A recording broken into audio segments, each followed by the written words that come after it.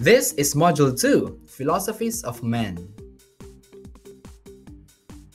This module has 5 lessons. The lesson 1 is about Western philosophy focused on the Socratic period. The lesson 2 is medieval period. The lesson 3 is modern period. The lesson 4 is the existentialist philosophy. And the lesson 5 is about Eastern philosophy. Let's begin!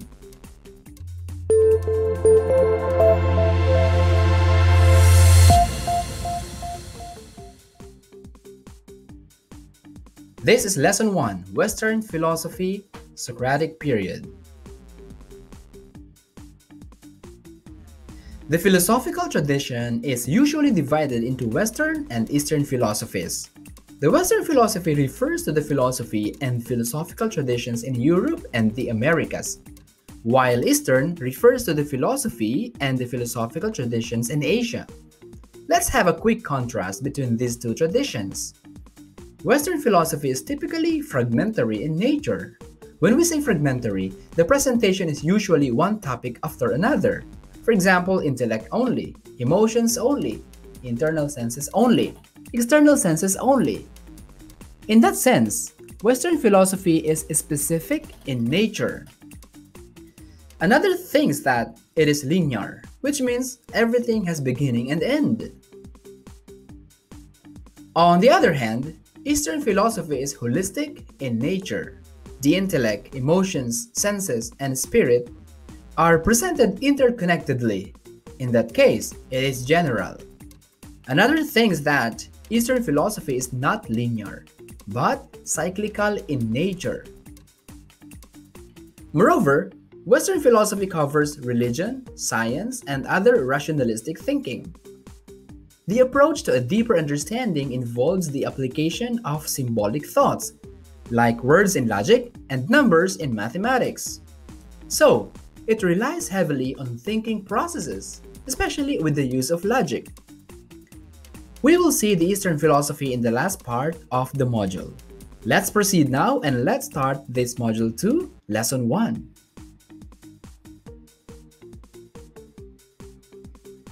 Let's answer this.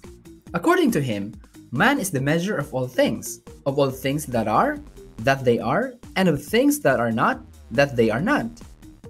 A. Pythagoras, B. Protagoras, C. Anaximenes, and letter D. Heraclitus. You've got 5 seconds, teacher. And your answer is? Yep, that's right, it's Protagoras. Well, who are these people? Do you know them? Technically, they were from the pre-Socratic period. While it would be nice to start our discussion with Socrates, the first prominent figure in the history of philosophy, the truth is that Socrates did not come up with his views out of nothing. He grew in a remarkably fertile philosophical environment within Greece, and that had been germinating for a couple of centuries. And we call this early period as pre-Socratic period. There were over 100 pre-Socratic philosophers, and we will see some of them in this lesson. For more than 3 centuries, the pre-Socratic philosophers focused on the 3 key issues. These were their preoccupations. The first one is the one and the many. Here, they were trying to explain how a basic thing can be the source of many varied things. They tried to explain that all things come from one common source, and the real challenge for them was to identify that common source. The second thing is change and constancy. They tried to explain how many things or how things remain the same or constant as they change over time. Everything in the world is subject to change. The third issue was about relativism. Here, they were trying to determine whether principles are absolute or created by people. Are there universal truths applicable to you and me and to everybody? If there are, what are they? The first known philosophers of ancient Greece were from the city-state called Miletus. Philosophers were typically grouped according to their place of origin and ideas. So they were Milesians, Ionians, Eleatics, Pluralists, Atomists, and Sophists. The first 3 philosophers from Miletus, called Milesians, were Thales, Anaximenes, and Anaximander. We will briefly talk about Thales and Anaximenes here. All of them attempted to answer the question, what is the common stuff from which everything is composed? For Thales, it was water. Water is the basic stuff of all things. Lahat ng bagay ay may tubig o pwedeng gawa sa tubig. For Anaximenes, it was air. Then, we have the Ionians, represented here by Pythagoras, who claim that the underlying principles of reality are numbers and mathematical relations. Maybe you're familiar with Pythagorean theorem and other mathematical formulas created by him. Pythagoras was a great philosopher and mathematician. Then, we have the Sophists, the wise ones, represented here by Protagoras, who was the most famous of the Sophists. He is remembered for his relativist statement that man is the measure of all things. If you're interested in these pre-Socratic philosophers, kindly do a further reading online. They are super interesting. Let's now proceed to the substance of this lesson.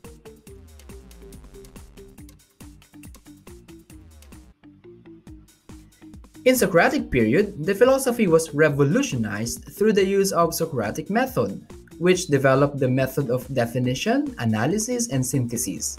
Here, we will see Socrates, Plato, and Aristotle. Let's talk about Socrates first. For Socrates, man or human is a thinking and willing being. We have the intellect and the will. We have the capacity to think, to know, to discover, to analyze, to synthesize, and so on. We are capable of choosing. For him, the soul has the primacy over the body, since the soul is immaterial. As humans, with intellect, our responsibility is to discover the truth, especially the truth about the good life, because it is in knowing the good life that we can act correctly. And knowing the truth includes knowing more about ourselves, or discovering more about ourselves. Thus, his famous line, "Know thyself." But how can we do this? We can know more about ourselves when we do reflections, introspections, because, he said, an unreflected life is not worth living. These last two lines attributed to Socrates usually come out in the board exam, so please know them by heart.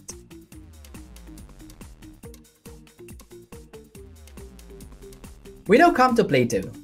Plato, a disciple of Socrates, founded the famous academy in Athens. This was the first institution of the higher learning in the Western world, and perhaps Plato was the first philosopher whose almost complete works are still available to us. And perhaps he is the best known, most widely studied, and most influential philosopher of all time. We study Plato in some of his works in school. For Plato, the nature of the human person is seen in the duality of body and soul. The body is material, destructible, and mutable. The soul is immaterial, indestructible, and immutable or unchangeable. Plato is credited for idealism and essentialism. He has a lot of works, and one of his famous contributions is his theory of forms. Let's talk about idealism first. Idealism is a metaphysical and epistemological doctrine or belief that ideas or thoughts make up fundamental reality. Through time, idealism became so broad that it included many religious viewpoints, but originally, idealism did not necessarily include God or supernatural being or life after death. It was in the Christian era when idealism became so popular, especially when it was adopted by Christian philosophers and theologians like Augustine of Hippo. Let's simplify it. In layman's term, idealism describes a person's high ideals, like principles or values or standards. The word idealist is commonly used as an adjective to designate qualities of perfection, desirability, and excellence. Kaya sa values education, may itinuturo tayo na highest form of good or ideal values, mga pag-uugali o katangian na sinisikap nating makamit o taglayin at isabuhay ng ating mga mag-aaral. So, that is how we use and apply idealism in values education.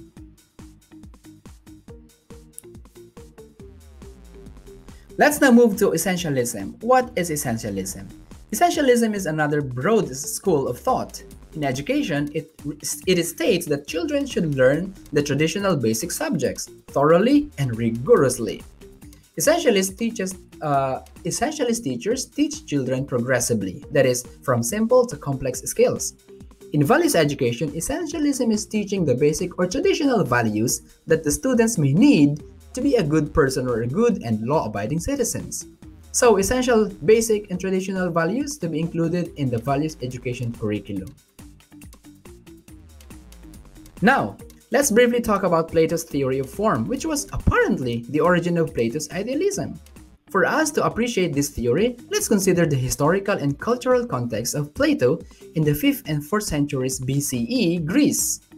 Plato was influenced by skepticism, those who deny that we can have a real knowledge of truth. Plato saw that this world is changing. Seasons change, people die, we go through ups and downs, we have imperfections, and since this world is changeable, this is an unreliable source of truth. We cannot rely on this. It's changeable. But behind this unreliable world, there is an unchanging world of permanence. Totoong mundo, hindi chismis. And this world is permanent. We can rely on this as a source of truth. And Plato called this as the world of forms or the world of ideas. Lahat ng nandito sa ating daigdig ay imperfect. At ang perfect forms nila ay matatagpuan sa world of ideas. In other words, ang lahat ay kopya lamang o anino lamang ng mga totoong umiiral o nag-i-exist sa world of ideas. So, philosophically, Plato calls it world of ideas. But religious people may call it heaven, paradise, nirvana, jhana, and so on. As long as that place or state of being connotes a certain kind of perfection or desirability. If you read Plato further, you will see that his theory of forms is connected to his other theories like his theory of knowledge or epistemology and politics with the philosopher king. We will get back to Plato in other lectures, but for now, let's proceed to the next philosopher in the Socratic period.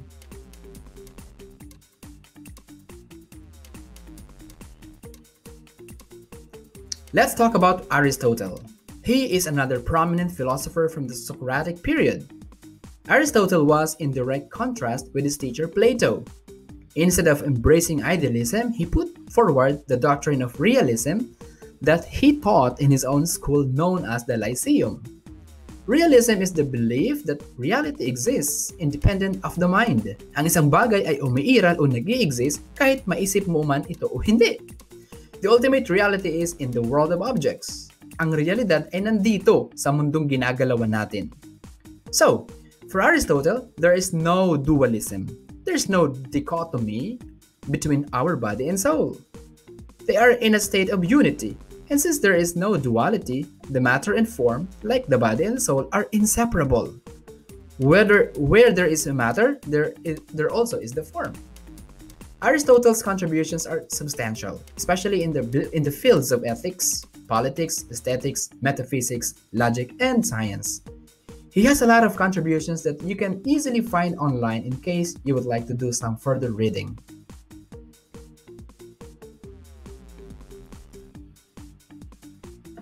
Let's look at this painting inside the Vatican City by Raphael, the Italian Renaissance artist between 1509 and 1511.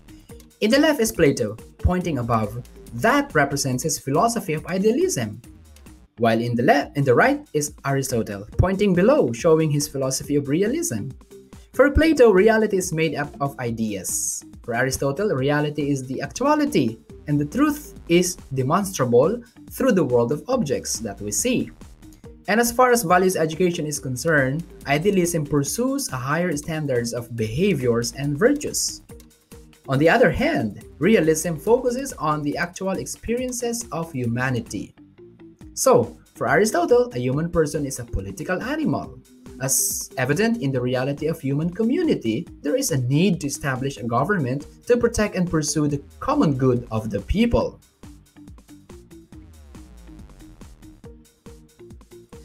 That brings us to the end of this lesson. The Socratic period ended at the time when Christianity was already flourishing. And history was entering a new era, which is the medieval period. To recap, we discussed the philosophies of man from some of the pre-Socratic philosophers and from Socrates, Plato, and Aristotle. That's the Module 2, Lesson 1, Western Philosophy, Socratic Period. See you in the next video.